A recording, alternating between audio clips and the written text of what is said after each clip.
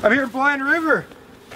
You must be my new ride. I'm Brad. Hi, Brad. I'm Mark. Nice to meet you, Mark. Nice to meet you too. Gitchmobile got us here. And you're taking me where? I'm taking you to North Bay, as far as I know. All right, Brad and I are going to North Bay, getting close to Toronto, where I live.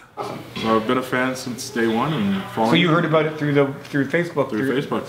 So when you showed up, page. Yeah, when you showed up in Vancouver, I followed you ever since. Awesome.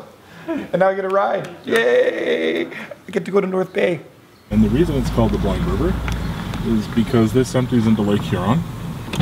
And when you're on the Great Lake, you can't see the river. Just on the outskirts of Sudbury here, I'm going into Bob's smoke shop, and apparently they've got a donation check here for us. So let's go see what's going on. I'm here with Dan at Bob's Smoke Shop. So thank you very much, man. Oh, $1,000 check to the Canadian Cancer Society from Bob's Smoke Shop.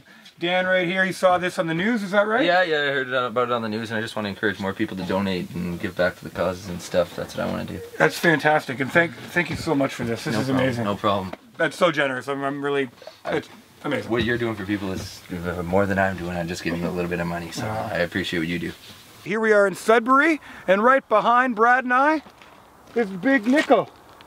I don't know if you guys have seen it, but if you go to Sudbury, you got to come check it out. It's pretty impressive. It was done in tribute for the, because we're in the Sudbury Basin, which is, very mineral rich. Now it's called Dynamic Earth, but the old timers all call it the Big Nickel. We just got in safely to North Bay. Ladies and gentlemen, Brad!